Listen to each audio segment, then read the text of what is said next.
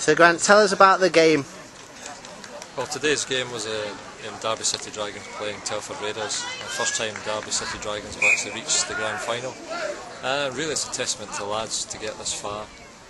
Having played most of our games in the league away from home, actually get back at Haslam for the final. I thought it was a really hard fought match.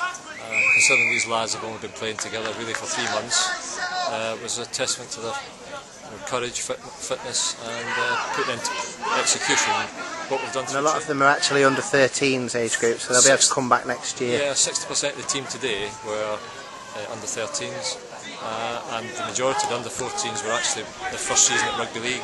So a great combination, culminating in a showing in the final. So first class really for the lads.